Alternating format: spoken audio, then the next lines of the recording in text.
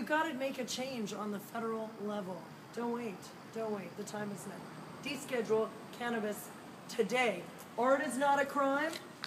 Pot is not a crime. I'm Matt from Greenwell. We're here in Vallejo. This was the Greenwell Collective, rated by the police department, the local police department, and many other agencies. So today's the day that Oakland got raided too. We've been closed about a month. Now's the time.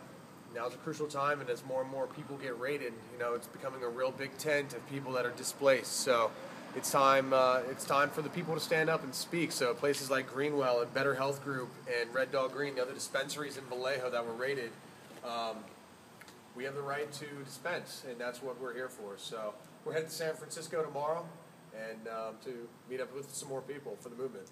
Oh yeah, Vallejo's in California, not Libya.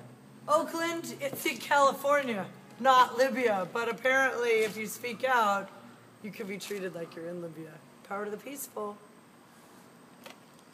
Greenwell out. Ned says, "Good night, sweetheart."